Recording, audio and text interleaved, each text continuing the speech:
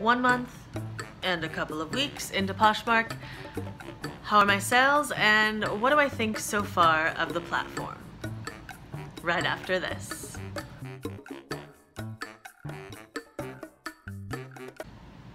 Hi, I'm Amy, the Rainy Day Shopper. Thank you so much for joining me on this channel. I put out a haul video on Monday, so this is actually just an update of what's been going on as I work on reselling for the first time on Poshmark. I started this on April 15th, actually, was the first day that I uploaded anything onto Poshmark. Now, I had signed into Poshmark a little while before that and then totally ignored the app and didn't do anything with it. And I really started doing some research, watching a lot of videos, gathering some information about Poshmark in, say, February of this year, 2019. So when I finally uploaded my items, I think I uploaded maybe 10 things the first day, and I got my first sale the first day, which I was like, yes! Oh my gosh, I was so excited. And then I didn't get any sales for, a while. It's a learning process. Getting started with anything new takes some time. And so far, I've had some really good luck as I've developed. It's been about, what? Oh my gosh. April to May. It's almost June, April 15th to May 15th. So it's about 6 weeks. Yeah, so this is like the 6-week update. I really should have done a month update, but with Mom's celebration of life party and getting things all ready on the farm for spring, I literally have been running non-stop for the past 2 months, trying to do the farm work and working part-time, taking care of Mom and doing reselling. Yeah, it's been a lot. I'm having a great time, super fun, but I'm not quite ever finishing something that I'm starting, and yeah. So I'll tell you more about that as we go on. But some of you are numbers people. I'm a kind of, let's see what happens and go with it people. But right now, I actually printed out my sales report, which is really cool. This is what it looks like. Oh, hold on. I don't think there's anything like top secret. Let me make sure I don't need to bleep anything out. Just one moment. Nope. Okay. Yeah, it has my name, which you could know anyway. So this is what the sales report looks like. And this is only completed sales. So far I have had 20 total completed sales through, let's see, that's actually May 10th. Because last week I had, okay, this is Sunday, the June 2nd. Last week I had some good sales. I had 5 last week, and those are still in process. But the week before that, I had 0 sales. And when I took some time off I just didn't have time to upload anything, and I hardly shared it all. For the week we were getting ready for Mom's big party, and then we had, sorry, poor plant, I keep hitting it. I hit it with pants in my last video. It was terrible. The getting ready for Mom's party and then having company over, relatives staying, I did not do any sharing, and I did not do hardly any uploading of new items. So my sales really fell off before that. Before that, in the first month I was on, I guess 3 weeks I was having 1 to 3 sales a week, and I think for only having a minimal number of listings, that's pretty good when I'm getting started out. I felt pretty happy with that. I wasn't disappointed at all. Now, of course, I'd like to have more, but I do have to upload more items to get more sales, which I'm working on. I'm over 100 items listed. I think I'm at 130-ish right now, and I have photos for about 100 more, maybe only 50 more, that are ready to go up. And I'm doing about 5 a day, sometimes 10, depending on how much time I have to upload between other things, especially trying to get the bugs, especially the slugs, out of my garden. Oh my goodness. Whew. I'm trying some garden experiments this year. So if my hands look all like, okay, I'll just show you. Can you see that? Yeah, this is like the cracking. I don't know if you, I don't want to like point, but yeah, that's kind of what my fingers look like. So they're not pretty, so it just happens. You're in the garden, there's dirt, and I do my best, but it's reality. So I've had 20 sales, and let's see, of these that have already gone through, 1, 2, 3 were bundle sales. One of them was my first bundle was a 5-item bundle. And that was actually something interesting because she had created a bundle of 4 items, and something had happened because I offered her free shipping, of course, for that many items. I'm like, yeah, sure, go for it. Free shipping, boom. And then 10% off.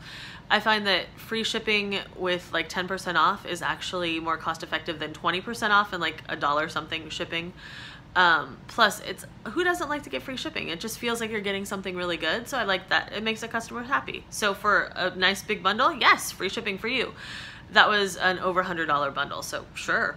But there was something that she had gone to accept it, and she'd accepted it, but she thought the discount had gotten messed up somehow. So she mentioned that to me and was like, oh, I'll just take it. I was like, no, don't worry. We'll just cancel it. And I noticed that you'd also liked this other dress. Do you just want to slip that into the bundle? And we'll add it all together, which we did. So I canceled the order, but what I didn't realize is when I did that I would have to relist all the items to add them back in. So that was a good learning experience. But she bought 5 things, and the box weighed 4.8 pounds. So I was really glad that it made it under that threshold, or it would have been way too much free shipping. So that was exciting. And the great thing is she just ordered another 3-item bundle on Thursday. She had put together, I noticed, I have some of my friends are sharing so much in the feed that sometimes I miss things. So I'd actually missed that she had made another bundle that was a 4-item bundle. And so I offered her free shipping on that and a discount. But she had decided that she wanted some other items, so she canceled that and then put together a 3-item bundle. I put, again, the free shipping because she's a repeat customer, of course, and it was a bundle, even though it wasn't as inexpensive of a bundle as our first purchase. And she bought it like 2 seconds later. So that went out on Friday along with something else, and then something else went out yesterday. So my sales have been going okay, except like I said, I've had a whole week where there was not one sale, and so that's just kind of part of the process. I think there's ebbs and flows. I saw a few other videos from people online that said it was kind of a slow week for them too, and that summer does slow down. I think Poetry of Nice mentioned something about that. Carly over there is such a sweetheart. I love watching her videos. Plus she finds really good things. So far I have brought in, after Poshmark fees and shipping discounts, which I gave $25.77 in shipping discounts, which is interesting to know. And I'm not mad about that. I think that offering shipping discounts is a great way to get customers to purchase. And especially if they're purchasing in bundles, I don't feel bad about that at all. And then I have made $442.08. That is prior to the 4 orders from last week. And again, 2 of those were bundles. So I think that's pretty good for my first 6 weeks. Now, granted, it's not definitely anything I could use as a second income, or like to replace my full-time income, or to make my full-time income. But as someone starting out, I'm feeling pretty good about that. A couple of things that I've, let me just say one more time. Oh my goodness. A couple of things that I've noticed on Poshmark is that it's really easy for people to use, and so people want to shop, and it's fun to shop at home, and it's also fun to get little notes and feel special, and I'm really enjoying that. So far I've had all 5-star ratings, except I got 1 3-star rating, and the customer said needs a better description, and I asked her about it, and she was super sweet. I was so disappointed that she didn't like her dress, because I thought it was going to be beautiful on her, and the dress was 57 inches long, and she said that was not a maxi, and I think it was more the size. She didn't check the measurements when she ordered it, and so it didn't quite fit right, I think, is more the problem. And I felt terrible because how disappointing to get something you think you're gonna love and look beautiful in, and it doesn't fit. So that just really confirmed to me how important measurements are, and I do measure and put them in. I do have a few listings when I'm listing from my phone and I don't have my notebook where I write down my measurements. Sorry, plant. I do have a few listings that don't have the measurements up there yet. I just need to add them in.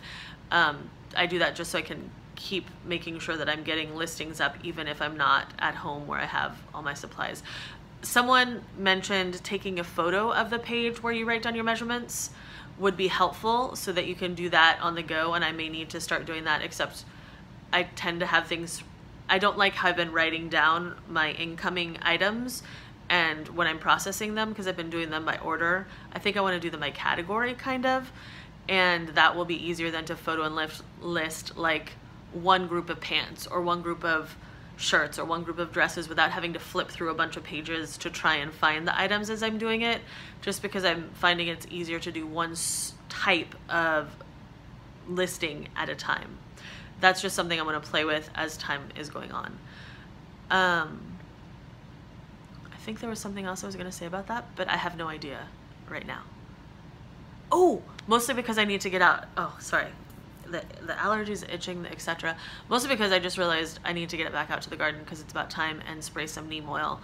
I have had a pest infestation, and so I need to take care of that. So I'm going to make this quick, mostly because it's just a quick update. Oh, by the way, this dress I just photoed to sell, and I'm trying to decide if I'm keeping it or not because it's got this like scarf collar thing that kind of tucks in, and you can jazz it up and just like, I love a cowl neck, it looks good. So this you can play with, I can pull it down, I can do other things, I can kind of zhuzh it. I'm enjoying this neckline right now. So I think I'm gonna wear it at least once or twice before I decide if I'm selling it. But it's cute. It's just a little shift dress, and so with leggings in the summer or something, or just little, you know, you always wear shorts under because I like little capri leggings. They're super cute. They remind me of the 50s, in the summer especially. Oh, one thing that I did purchase besides, I got a plus size dummy and then a regular size dummy, except the regular size dummy is like a size 2 and the plus size dummy is like a size 12. And so I'm feeling frustrated by that a little bit because neither of them shows off the clothes as well as I'd like without having to like tuck to make some, and I feel like tucking is a little cheating, but otherwise things just hang funny. So I did get this hanger because, especially for guys, I don't have a guy dummy and I'm not gonna buy one right now. I'm not selling enough guys' clothes to, actually I've sold no men's clothes yet. I do have about 10 listings. But if I put the guys' shirts, especially the broader shoulder guys' shirts, on a regular hanger, they kind of slouch over and then they don't look really good in the pictures. So I got this hanger, which actually, here, let me just do this. You can expand the shoulders. It's a little awkward. I'm sure there's probably an easier way to do it, but I just pull. So I can expand these shoulders out. And so then obviously most guys aren't this, I usually go out 2. So it has some notches here, so it can go out 5 different things. And I usually take it out 2. So it's like this. And that I'm finding really helpful for photographing men's shirts. And I don't like the color. The rest of my hangers are all gray, so it kind of annoys me that it doesn't match. But it does give a little better line when photographing. I've also switched into my office from this background, and I'm having trouble getting my lights to stay consistent. I'm using the same lights in the same spot on the same wall, and of course there is sun that's going back behind the house that kind of changes there, but even when I'm photographing at the same time of night, my phone is doing weird things with the lights. So I'm still trying to work out my lighting and finding a great place to photograph that I like the look of. Right now it's just kind of like, I'm not super thrilled. People are still buying things, but I don't have pictures that go like, wow, I really want to buy stuff. Those are awesome pictures. They're just like, oh yeah, that's a shirt. But this is a fun little thing that I found. It's on Amazon. I just looked up like hangers with like expandable hangers or wide shoulder hangers or something like that. And I found these and they weren't super expensive. They come in a set of 3. Yeah, so that's just my little update on what's going on so far. The extra money has paid for all of the accessories I've purchased. So my dummies, my lights, little extra hangers. I did have to buy more hangers, a lot more hangers. But I haven't made profit as yet as far as all of the clothes I have sourced, because you have to make the more money, you know that. So I'm paying back my loans for supplies, personal loans, and working of course on making some actual money back from the clothes I'm selling. Right now, that is just my little 6-week update. I appreciate you so much for stopping by, and there are some folks on Poshmark and Instagram you should check out who have some great closets and are super friendly and working to build business. Plus, they have really cute things, so you should go buy them. What makes Wynick? Is it Wynick? Oh my gosh. I had these all in my head before I started this, and now I don't remember. Wynick Sparkles has some really cute stuff in her closet, and she's a sweetheart.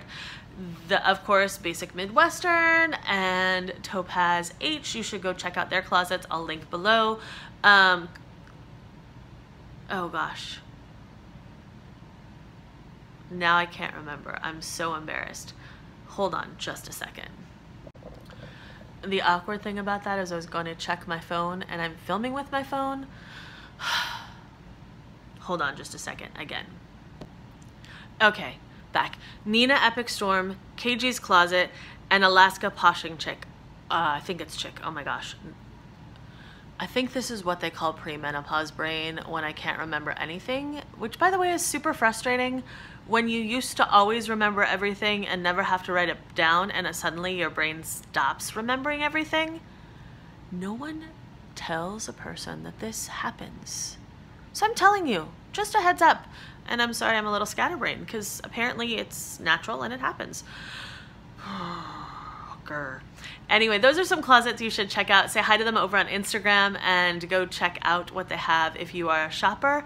And if you are a posher, then say hi to them, give them some shares and some follows, just to be nice and friendly like, so that we can all support ourselves. Support ourselves. Well, it's good to support yourself too. So, I mean, hey, you give yourself all the encouragement you need to kick some major booty, but also go support the other people too, so that they can give you a little bit of love back. I hope everything is well for you, that your closet is beautiful, sassy, and selling well, and I hope that you will come back next time to check out what's going on here in the world of the rainy day shopper. I will see you next time. Bye.